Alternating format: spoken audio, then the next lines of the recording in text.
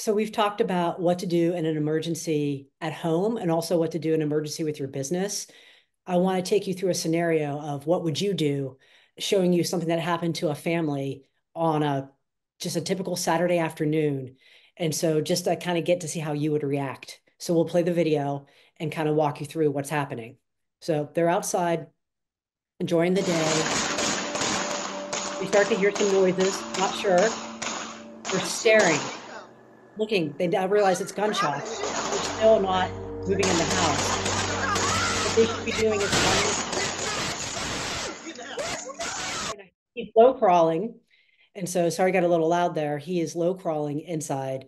Once you recognize those are gunshots, there was a shootout down the street that continued past them, which will show in the video, but where we've cut it off there. The second you hear what you think are gunshots, go inside. Do not look, do not move towards it. Get away, as far away as you can from the event. And if you can get somewhere and lock the doors, I would do that and call 911, call the police, and just wait for it to be over. Do not stay outside. Grab your kids, grab your pets, and go inside. Hopefully you would do that.